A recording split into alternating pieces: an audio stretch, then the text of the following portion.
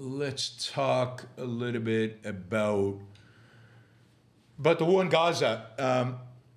I've talked a lot about the war in Gaza, obviously, since it began, and there's a lot to say about it in a lot of different dimensions. But, you know, there's a lot of discussion about can this war be won? Has Israel won? Is Israel winning? What does winning look like? And there's a lot of skepticism about the ability to win. But I want to emphasize here that there seems to be always skepticism about the ability of the military forces of, call them the good guys, Israel certainly qualifies for that, to actually defeat evil. Military experts who appear on television, and maybe military experts in the military too, in the US, are really, really bad.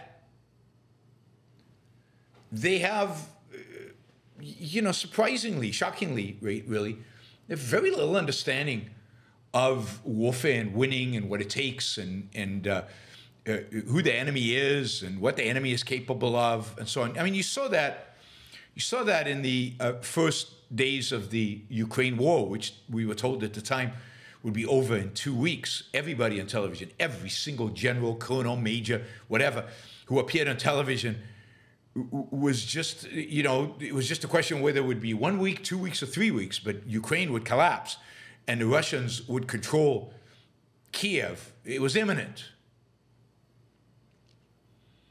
Before Israel went into Gaza, we were told over and over again how difficult this would be, and indeed it was. And I talked about this, urban warfare, very, very, very dense population, tunnels, high-rises. I mean, the massive potential for huge Israeli casualties. Everybody said Israel's going to be crushed. They can't defeat Hamas. Hamas has tunnels, and they're going to ambush them, and they're going to be everywhere, and they're just going to kill Israelis, and Israeli soldiers are going to die in mass, and Israel will lose its commitment to the fight because of that. And every military expert, the majors, the generals, the colonels, they all said the same thing. Israel can't do it. And it's shocking to me. You'd think that, I don't know, these military experts would know something about the really pathetic nature of the military equipment that the Russians used in Ukraine. They'd know something about motivation and the role of motivation in warfare and how the Ukrainians were motivated and the Russians were not. You think they understand this kind of stuff? The doctrine, the ability of small units to destroy, static strategy that just sends tanks. Anyway, it was shocking. Then the failure of logistics. But again, this shouldn't have been completely shocking to people. The Russian army did not do well in Afghanistan. The Russian army has not done well anyway. On the other hand, the Israeli army has done phenomenally well, at least on occasion. And they underestimate the motivation of the Israeli army. They underestimate the ability to use technology. They underestimate the quality of the Israeli military. Israelis don't send 18-year-olds without training into battle like the Russians do. Israelis are trained at least for a year, 9 months, basic training, specialized training before they're sent into combat.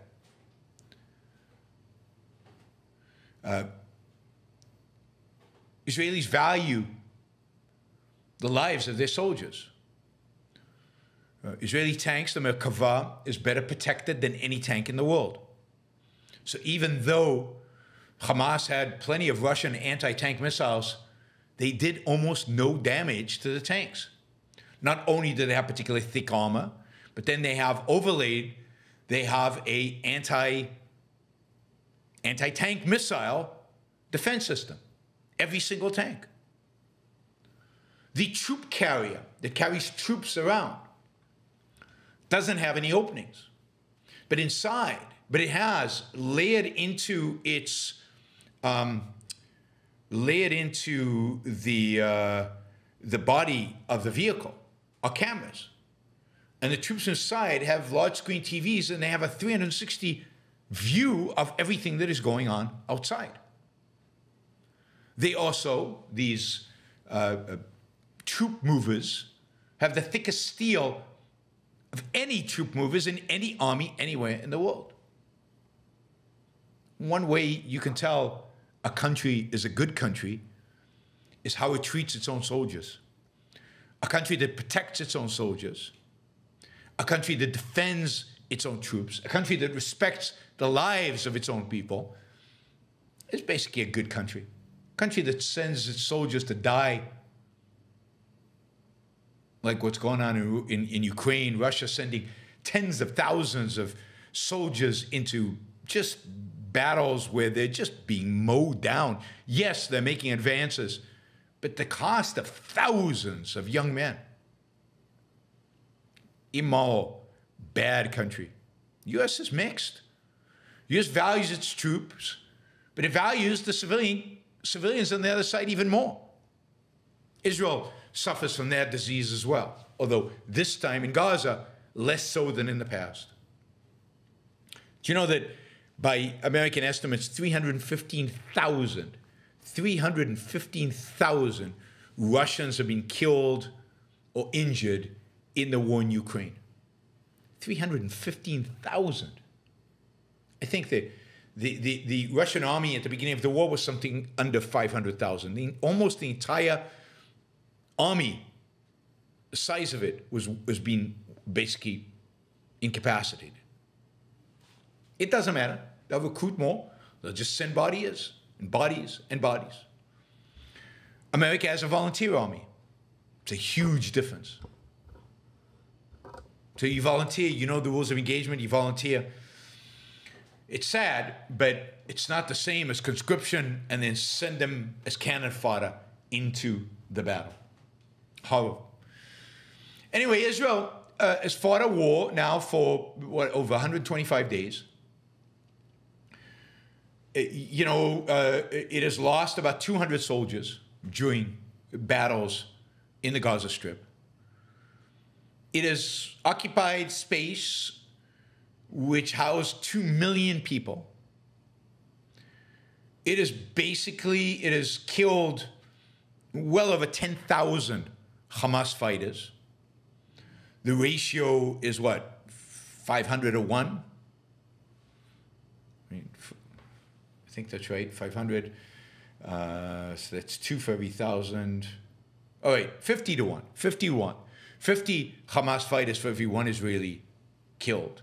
A quarter of the Israeli killed have been killed by friendly fire because of the complexity of the mission. They are using technology like no other army in human history has used technology. They are destroying tunnels. They have an entire unit that they've been training for 20 years. 20 years this unit has existed. That is just specializes in fighting in tunnels, destroying tunnels. It's a unit of engineers.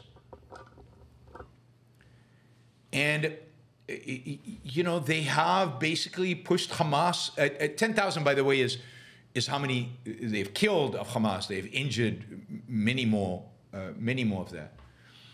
They've killed very few civilians when taken into account. They've destroyed Gaza.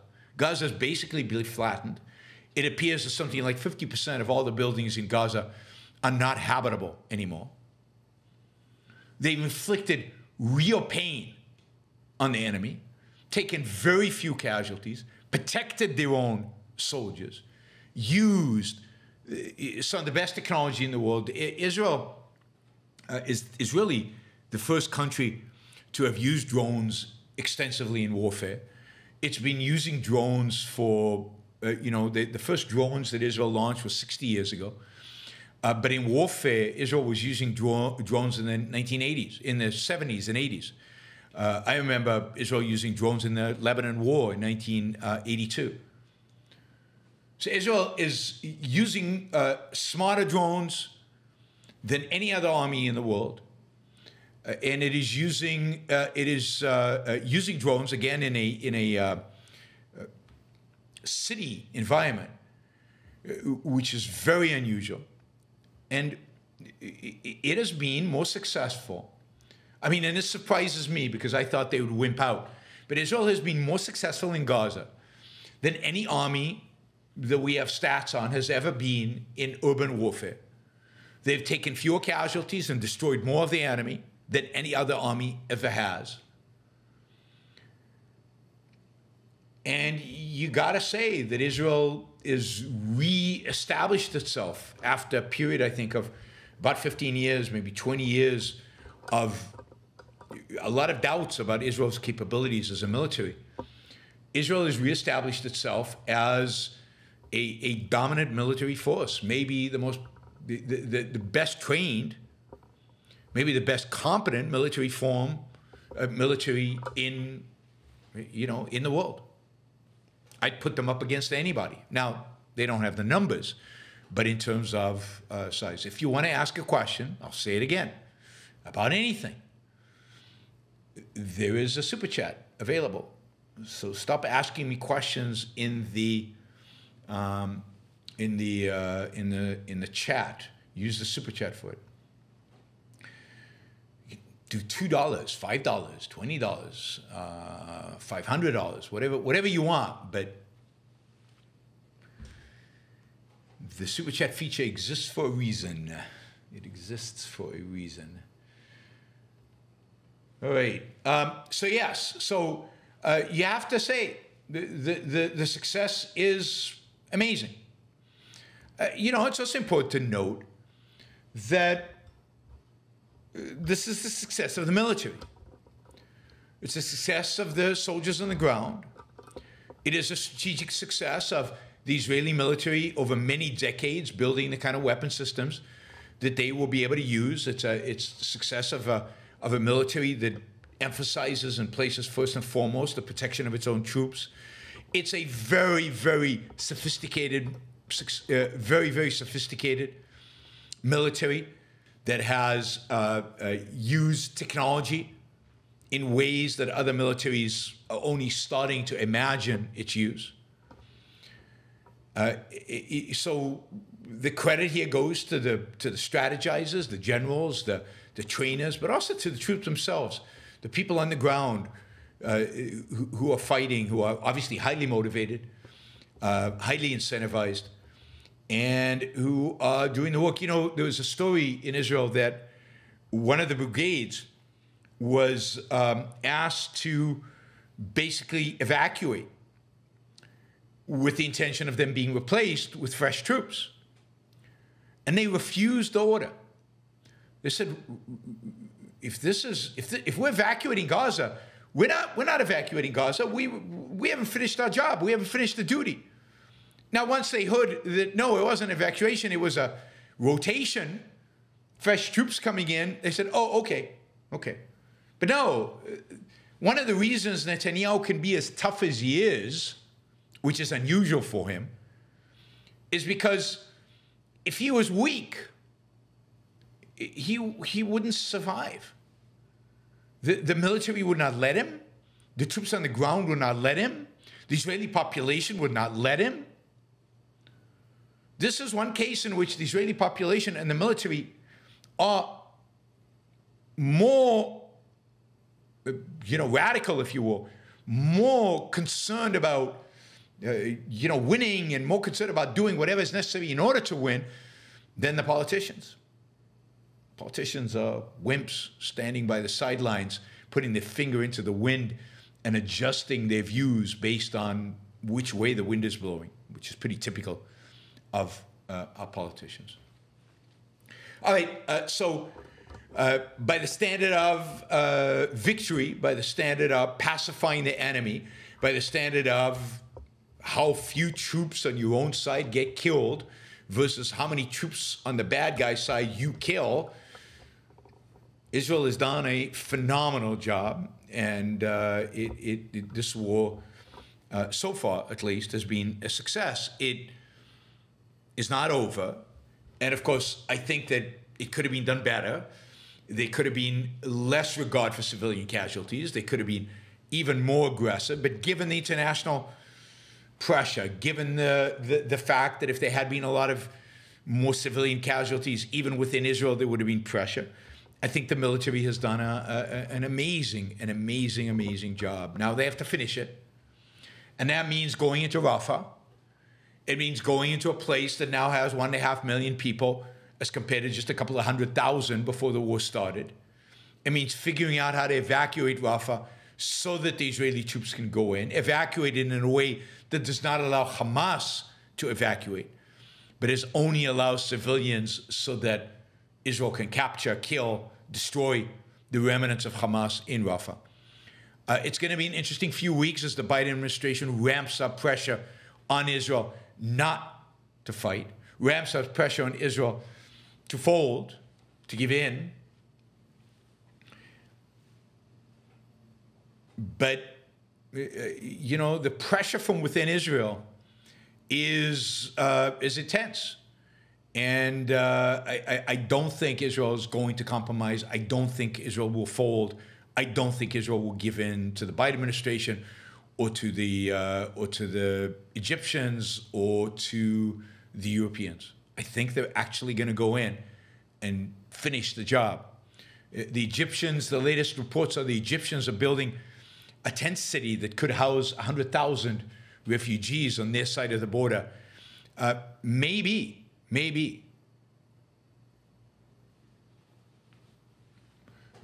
that'll give that is part of going to Rafah, is evacuating a certain percentage of the population into the tent city into Egypt. Egypt had been refusing to accept any Palestinians.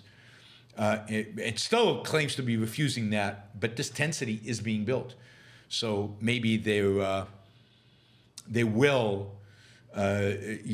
Is weakening, and they will take some refugees. It's going to be an interesting few weeks. I know that very little attention in America is to what is going on in Gaza, but the fighting continues to be intense. Israel continues to push to the south towards Rafah, into the west towards the Mediterranean, where Israel has not completely cleared the territory on the west of the southwest of the Gaza Strip. But it continues to push forward, and it continues to clean up the territory where it's at. Yesterday, or the day before yesterday, Israel went into the largest hospital in the Gaza Strip. Inside, they arrested and killed a number of Hamas members. We still haven't seen all the evidence they find within the tunnels underneath this particular hospital, but they're convinced that the hostages were there. They were also convinced, sadly, that once they went to the hospital, they would discover bodies of killed hostages. We will see if that materializes. We'll probably know, probably tomorrow, maybe on Sunday. Maybe on Sunday they will provide information about what was discovered within the hospital. All right, let's see what else. What else about Israel can I tell you about the war? Yeah, I'll add this related. Israel has engaged in a tit for tat with Hezbollah in the north. Israel seems to have intensified its response over the last few days. It is bombing more. It is killing more of Hezbollah leadership. There's a real possibility that if there's any kind of ceasefire, or once Israel completes whatever it is doing in Gaza, that they will launch an offensive into Lebanon and kick Hezbollah to the north. We will see. I hope that is what happens. I think it's the only way to bring any kind of security and any kind of peace long-term to north of Israel. Israel should actually occupy southern Lebanon. I think that is what it needs to do, given the impotence of the Lebanese army, of the Lebanese government, actually to impose its will on its own territory. If the Lebanese army can't keep Hezbollah out from the border area, maybe Israel can by occupying that part of Lebanon and making it peaceful. So at some point, I expect there to be some increased intensity of battles in the north and potentially an Israeli invasion into Lebanon and a pushing the Hezbollah further north. You might have noticed Iran is much quieter. The Houthis are much quieter than they were. Even a little bit of American bombing of the Houthis, even a little bit of American bombing of Iranian-affiliated groups in Iraq goes a long way. Appeasement is the worst thing you can do. But if you go in, and America has so much firepower, it's hard to even imagine the quantities of firepower. And even the little bit that they did, which was pretty pathetic in my view, and they never went after Iran. So it's a short-term cure, not a long-term cure, but short-term has silenced them. The Houthis, the last ship they attacked, they landed up attacking an Iranian ship. So one of their own, friendly fire. So with Iran and the United States, even America standing up a little bit to Iran has huge impact. Imagine, just imagine, if once in a while, at some point, the United States actually stood up to Iran, actually dealt with Iran, actually inflicted real damage on them.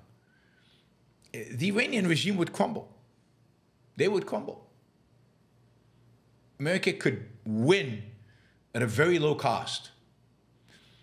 But that would require strategic foresight. That would require what Israel and America, unfortunately, lost for a while. Maybe Israel is regaining it. Maybe. We'll see.